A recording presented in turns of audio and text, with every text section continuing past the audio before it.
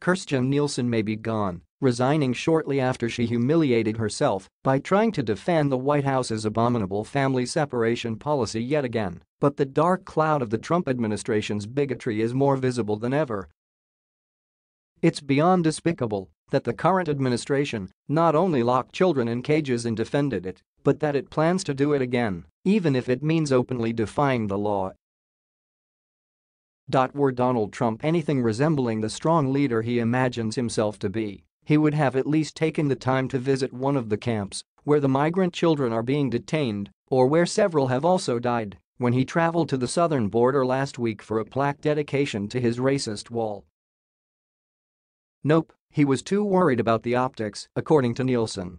Perhaps to put it better would be to say that he's worried too much about his strongman image and his standing among racists to act human for once.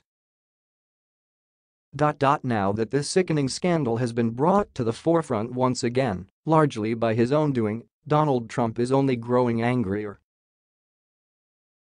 You have to ask, what did he expect if all this time he's been encouraging officials to ignore the law? Perhaps he was expecting people to blame his predecessor, and that would be the end of it. At a White House meeting with Egyptian President Abdel Fattah el-Sisi, Trump once again brought up the claim that President Obama separated the children, ignoring how often this claim has been debunked. He claims to have changed the law with his executive order, another example of him saving the less fortunate from a crisis of his own design. We are talking about lives permanently altered because of this administration, and Donald Trump can only view the problem in terms of how others will see it. He can frighten his base by reinforcing their own bigotry against asylum seekers. He can pretend to solve the problem he created by signing an order. But when pressed on what his actual plans are, the times when he needs to present an idea and not perform, we see a much less secure side of him.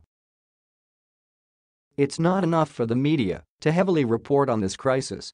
Every day from now until the end of his time in office, people must ask Donald Trump publicly why he supports family separation until he has no lies to hide behind.